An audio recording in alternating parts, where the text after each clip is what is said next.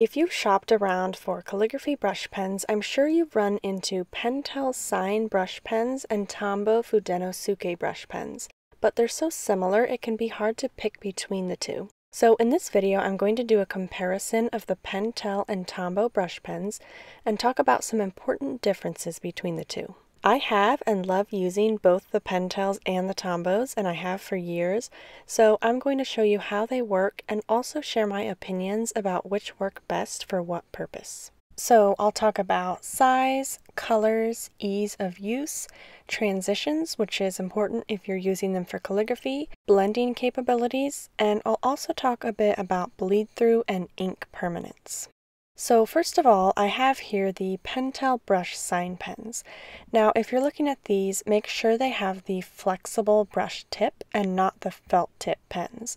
The package should say something like flexible point on it. So I have a set of 12 colors, and they also come in another set of 12 unique colors besides these, or you can get all the lovely colors in a set of 24. Then I also have the Tombow Fudenosuke brush pens. I have the 10-pack colored set as well as the 2 black pens that come in their popular 2-pack. They also come in neon colors and pastel colors, but I have not tried either of those yet. So one really important thing about the Tombow Fudenosuke pens is that they come in 2 different kinds of brush tips. There are the soft tips, which are softer and more flexible, and then there are the hard tips, which are firmer. Now, the hard tips are my personal favorite for calligraphy, and they're popular with other lettering artists I know, but it's totally a matter of preference. So the 2-pack of Tombow pens that you'll see recommended everywhere has 1 black hard tip pen and 1 black soft tip pen. And then the colored set has only hard tip pens. So hopefully that wasn't confusing. If you want to try the soft tip and hard tip pen, grab the 2-pack. And if you just want to try the hard tips, the colored pack is a great option. So first of all, let's talk about size. So these are the thickest and thinnest lines I can get with the Pentel brush pens. They're small brush pens, so this is what the writing size is like if you're using these pens for lettering. The Tombow pens are almost the exact same size. Now, of course, some pens can tend to feel a little softer or firmer than others just because that's how brush pens are. This black hard tip Tombow pen, which has the silver accents on the pen barrel, feels firmer, so the thick line is just slightly less thick. The soft tip has gold accents on the barrel, and that's how you can tell them apart. So the soft tip gives you a slightly thicker line because it's just a little bit more flexible than the others and feels a lot softer as I use it. And this one feels particularly soft to me. Overall, the size of the Pentels versus the Tombows is pretty much the same. The Tombow hard tip pens are just slightly smaller than the Pentel pens. Next, let's look at colors. I'm just going to do a side-by-side comparison of the Pentel and the Tombow colors. Now, obviously, the Pentel set has 2 more colors than the Tombow set does, but both sets cover the same range of basic colors that you would expect in a set of markers.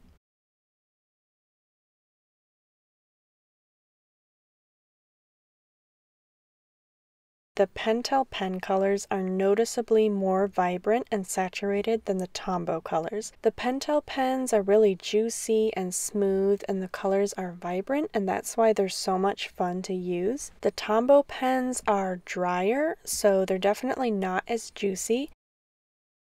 One thing is that the gray in the Pentel set is darker than the one in the Tombow set. So I actually prefer a lighter gray because I can use it for adding shadows.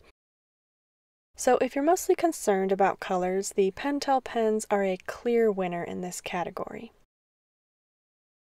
Next, let's talk about ease of use.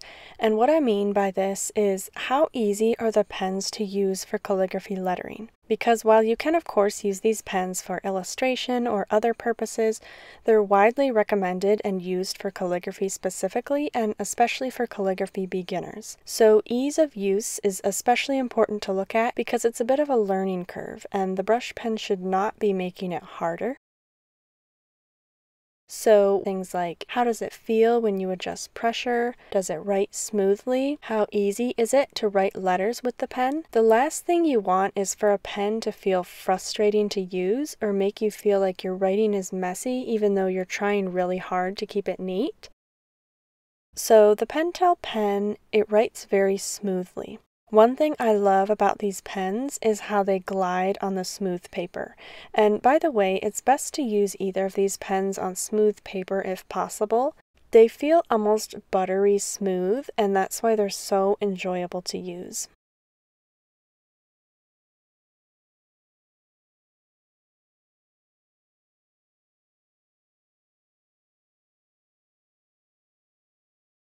The hard tip Tombow pen is firmer, so it feels stiffer compared to the Pentel. And while that might sound like a negative thing and it might not feel as smooth as the Pentel, it's actually a benefit when you're using it to do calligraphy. Because the tip is firm, it's not at all floppy, which makes it much easier to control.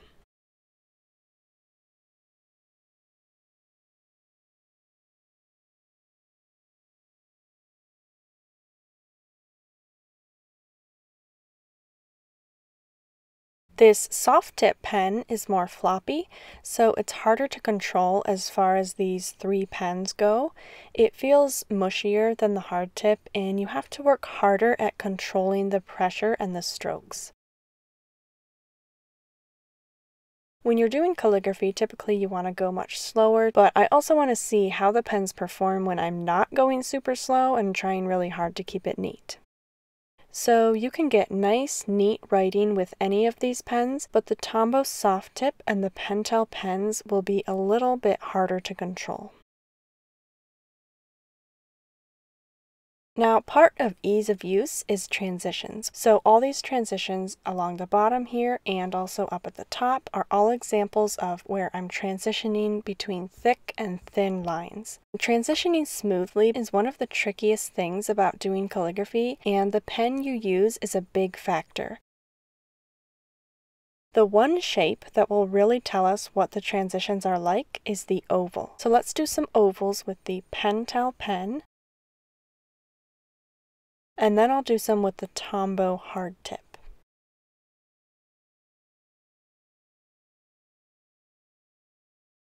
The difference here is subtle, but if you look up close, you can see here in the two transition areas, it's smooth.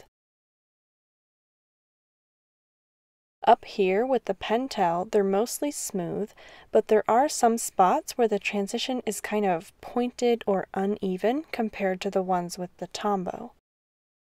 Now I'm going to do a different comparison. So first I'll write this word and I'll put effort into keeping it neat and trying to keep the transitions really smooth. Then I'll write the word again, but this time I'll go faster and I won't put much effort into controlling the pen. Right here it's kind of sharp instead of smooth. And then this is what I really notice about these Pentel pens. See how some of the thickness here kind of got dragged up into the line that's supposed to be thin? Now this is subtle, but the fact is that with the Pentel pens, if you get at all lazy about controlling the pen, it will show. It's just something to be aware of. And again, this is just a calligraphy lettering thing. Now I'll do the same thing with the Tombow hard tip pen.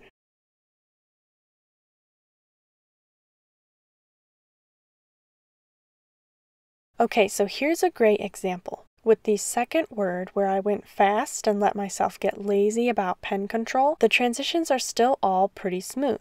I mean, the worst thing that happened was that some of the lines here got extra thin, and if that happens, you can easily draw over them again.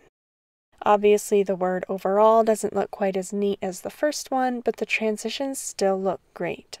So that's the cool thing about these Tombow hard tips, and that's why I love them, because they're so forgiving. Even if you get lazy, because the pen tips are so firm, they kind of correct those errors for you, which is super cool. Just for a quick comparison, I'll also do this with the Tombow soft tip.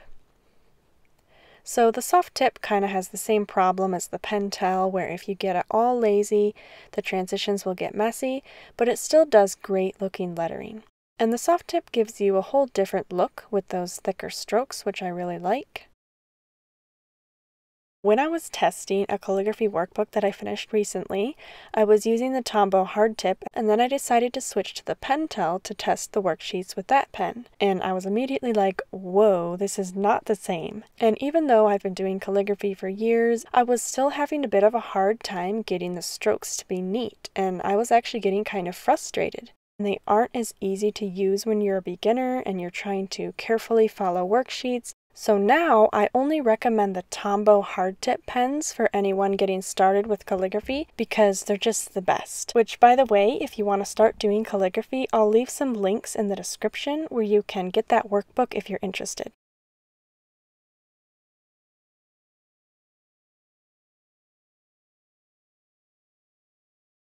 So do you see how the Pentel tip flexes quite a bit? While the Tombow pen tip is very firm and crisp, the Tombow does not flex as much. Just to be clear, there's nothing wrong with the Pentel pens being a little softer. I love the Pentel pens and they're a lot of fun to use, but if you're new to calligraphy, the Tombow Fudenosuke hard tip pens are much easier to control, and that makes a big difference when you're new to using brush pens.